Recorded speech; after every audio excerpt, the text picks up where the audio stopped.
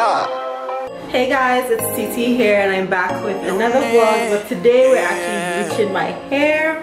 Yes, fingers crossed you guys, it's all gonna come out well. So these okay, so you guys, a little sad story. So yesterday I filmed the entire bleaching process only for me to get done and check I put my memory card in my laptop and the whole file was corrupted. Like I don't even know how it happened, but anyways, so that didn't work. But the good part is I'm actually going to bleach it again, so I'm going to repeat the same process today. But right now this is what we have, and I have already like learned some lessons already, so I'm just going to tell you guys what I did wrong and just things to look out for. So yesterday I used this L'Oreal BW3 or BW2 powder, and I used the 30 volume developer as well. First things first, because I use a 30 volume developer, like my hair started to turn super fast, so that's something to keep in mind. So I was still applying bleach here and I already started to see my hair turn, and so I feel like because of that I did not get an equal amount of like bleaching.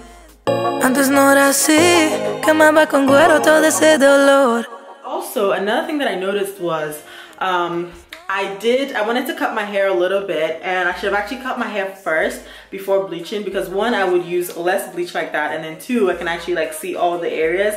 But I bleached my hair the way it was, and then after bleaching I actually I shaved it myself with my clippers, and then so I definitely have like dark spots right here. So if I didn't intend to bleach it some more, that would be a problem. But because I'm actually going for like an ashy blonde, so I had a feeling that one bleach would not like take, so that's fine. And then lastly, so this blue based one actually cancels out a lot of the brassiness, so you get better results with this. So today she recommended using this one instead. And then I also got the 20 volume developer, this one, and it's actually for sensitive scalp, so it's perfect, especially because this is my second time bleaching my hair in like a short period of time. So this, and let me show you what you will need.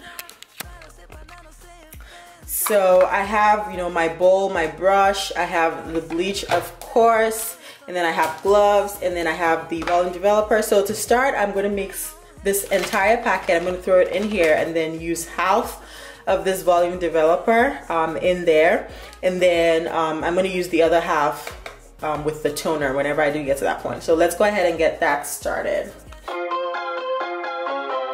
Ooh, yeah, yeah, yeah. Acted kinda innocent this morning. You don't wanna talk it out. I agree the talking feels pointless. Still it happens every night. You know that I need ya, but I'm so sick of this, not sure I can leave ya. It'd be so hard to quit, but every night that we explode, wish I could walk out that door. Hate that I need ya. Yeah. Play it cool, just keep on dancing. Soon we'll burn down into ashes, cause you keep playing with matches. Hate that I want you, yeah. Running out of second chances, ooh, oh. You keep taking me for granted, ooh, oh. Cause I don't wanna do this any longer, but somehow it's too hard to walk away now. Na na na na na na na.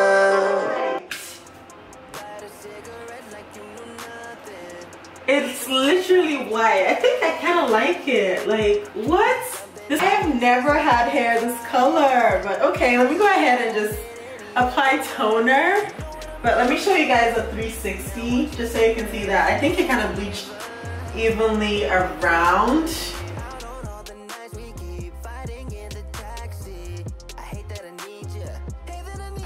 Okay, so two things to note with the toner. It stinks, a little bit, probably because this is the second time I'm applying bleach on my hair. Also, I'm kind of scared. I don't want it to make my hair purple because it was already like white.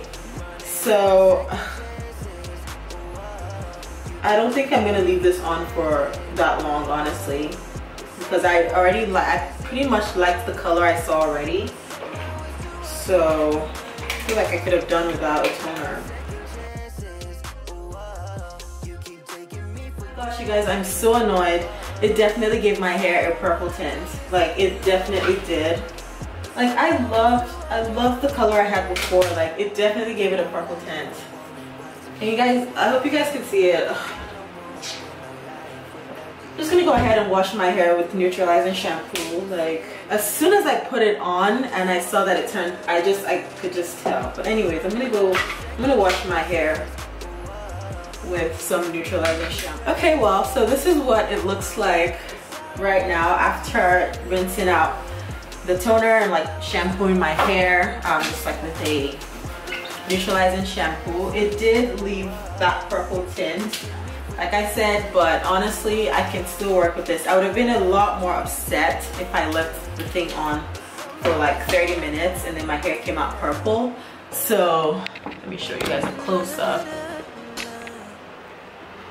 So this is what it looks like. I can definitely live with this. Like, I'm not even upset at this. I'm telling you, every single time I try to color my hair, it always comes out. It always comes out bad. So I'm gonna put some coconut oil in my hair right now because like my head is tight. So I'm gonna put some coconut oil. I'm gonna put some leave-in conditioner. Just gonna try to moisturize as much as I can. Then I'm gonna try to find a barber shop around me because I want to get like a nice fresh cut, and then I'm going to show you guys the final look.